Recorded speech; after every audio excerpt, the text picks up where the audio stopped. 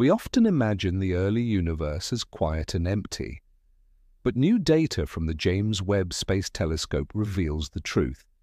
It was a cosmic storm. Astronomers from the University of Cambridge studied over 250 young galaxies, born just 800 million to 1.5 billion after the Big Bang. And what they found shocked them. These galaxies weren't elegant spirals like the Milky Way. They were messy, clumpy, and chaotic. Using Webb's NIRCam GRISM mode, scientists captured faint hydrogen light to trace how gas moved inside each galaxy. Instead of calm, rotating disks, they saw turbulent gas clouds swirling in every direction, stirred up by violent star formation and frequent collisions.